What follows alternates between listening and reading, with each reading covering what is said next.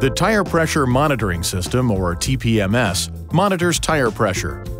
The Check Tire Pressure warning message will appear in the vehicle information display, and the low tire pressure warning light will illuminate when one or more tires are low on pressure and air is needed.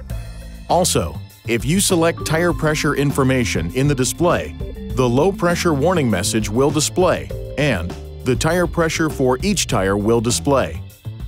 Adjust the low tire pressure to the recommended cold tire pressure shown on the tire and loading information label. After tire pressures are adjusted, drive the vehicle at speeds above 16 miles per hour. The warning and indicator light will disappear. If the low tire pressure warning light flashes for approximately 1 minute and then remains on after you turn the ignition on, the TPMS is not functioning properly. Have the system checked. It is recommended you visit an Infiniti retailer for service. Tire pressure rises and falls depending on the heat caused by the vehicle's operation and the outside temperature.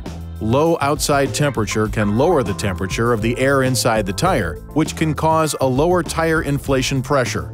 This may cause the low tire pressure warning light to illuminate. If the warning light illuminates, check the tire pressure in your tires. Check your tire pressure often and always prior to long-distance trips. The tire and loading information label provides important information at a glance. It lists proper tire size and pressure.